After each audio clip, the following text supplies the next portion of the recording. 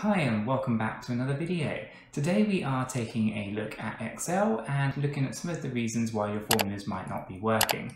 This is going to be a pretty quick tutorial, so if you do find it useful, please hit the like button, and with that said, let's jump on over to Excel.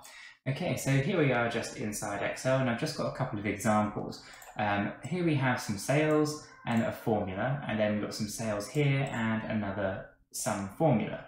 Now these two different examples are doing two different things. This first one, the formula is actually being written out even though we know that it has an equal sign and the formula is correct. And we can go into this and we can see what's going on there is correct. But yet still it only shows us as if it were written as text. And the reason for this is if we click into this particular cell and go over to the Home tab on the ribbon, we can see that actually this cell has been formatted as text.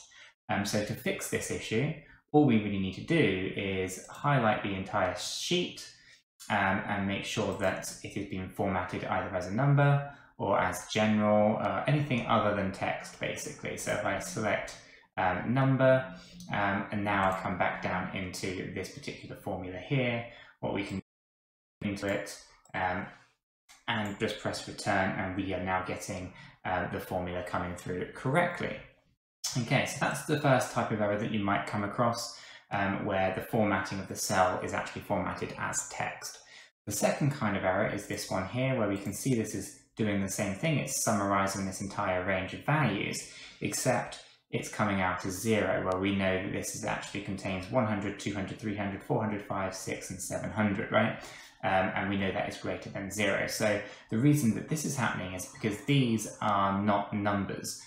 So we need to actually convert these into numbers rather than being treated as text as they are. Now, this is being treated as text independently of the formatting of the Home tab ribbon here. So where we know we've just selected the entire sheet to be numbers, these actually have a little apostrophe at the beginning of each number, which is forcing this to basically be text rather than Excel recognizing it as a number.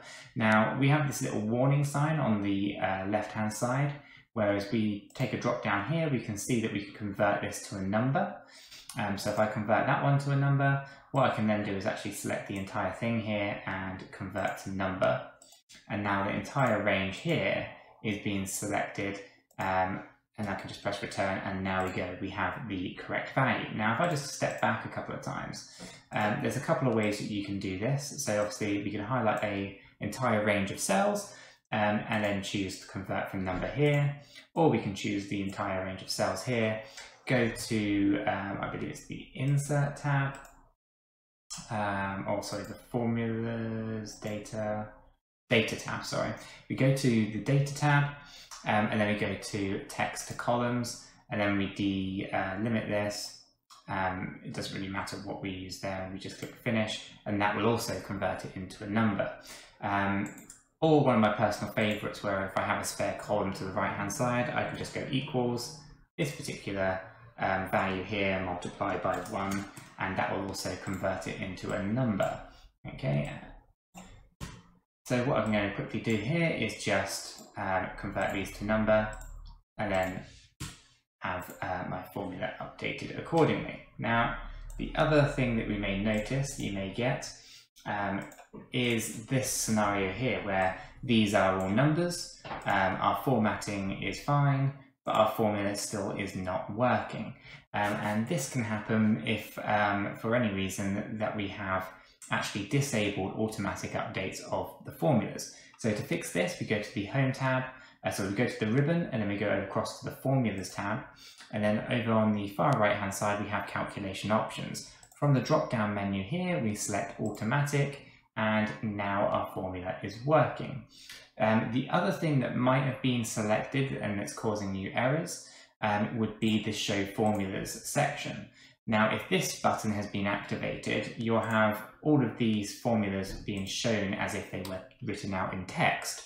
However, they are not just text formatted, they are basically the formula being shown to you in text form so that you can read those formulas back.